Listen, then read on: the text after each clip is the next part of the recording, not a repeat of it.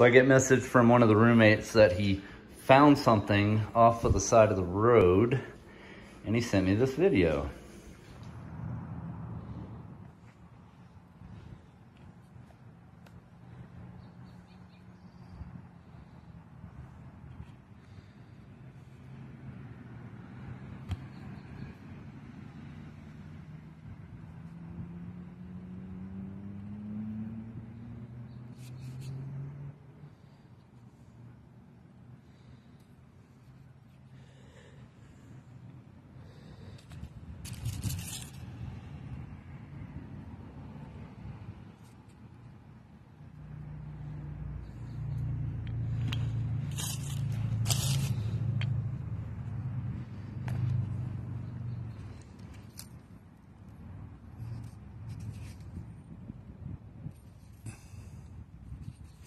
No way.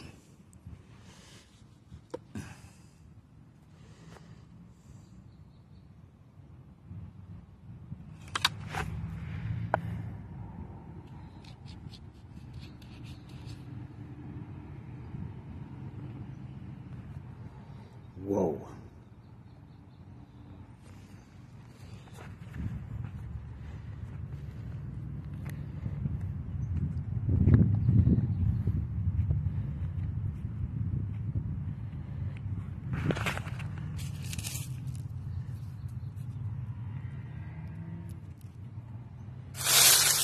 So this fucking thing, first of all, that's like a 90-degree, and I don't think it's marble. I mean, it looks like marble, but I think it's soapstone. So it's like super easy probably to grind through, but you can see like, what the fuck? And then this guy looks like it was going to be a tree stump candle holder. I don't know. And then more candle holders, obviously, dual candle holders. This one's perfectly square, it's weird.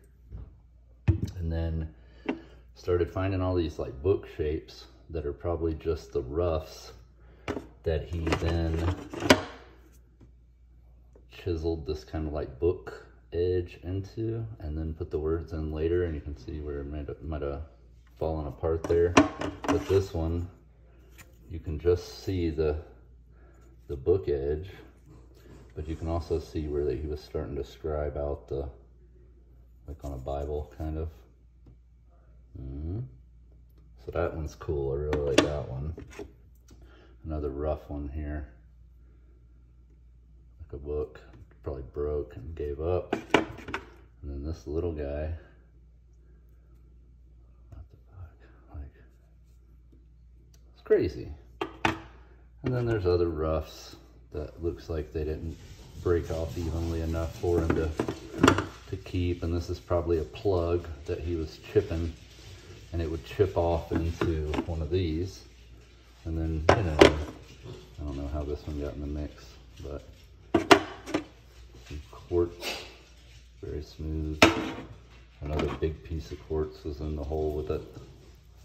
And there's a ton more of these and these and these, and a bunch of these like roughs that we left in the hole and hid and buried. So we're gonna go back, but these two, there's a gouge in it there. There's a little, like, I don't know, gouge on this side. It's square as a motherfucker. Well, and then this one, same thing. Like, what in the actual fuck? So that's when I was like, okay, I'm taking all this shit home. Excuse the shoddy video. I'm filming my screen on my computer. But as you can tell, they're talking about Garden of the Gods, and it became a park in 1909. Entrepreneurs found ways to profit from the park. Semi-permanent refreshment stands popped up near the gateway rocks, and itinerant curio dealers set up tripod stands or tents to sell souvenirs. You can see that white stuff right there at the front, that's all gypsum. The first large formation encountered when entering Garden of the Gods from the eastern entrance. So these guys were chipping off this white gypsum soapstone and making souvenirs out of it. popular was a tree stump toothpick holder. As early as 1879, gypsum and sulfite stone was mined from the formation called White Rock. A variety of artists carved the gypsum into pocket-sized figures, including books, crosses, and tree stump toothpick holders, as well as larger carved animal figures.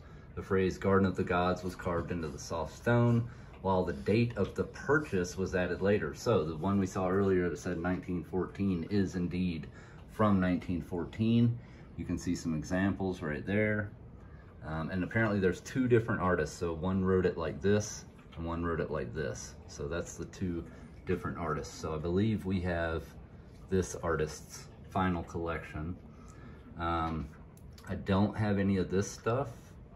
However, I have a piece that could be this back leg area here. And then that shows just some pictures and blah, blah, blah, blah, blah. But you can see there, the Garden of the Gods, 1915. Apparently that was the last year because they opened a hotel, the Hidden Inn, and in 1915, and that stopped all the souvenir sales. You can see the books and the tree stump carving there.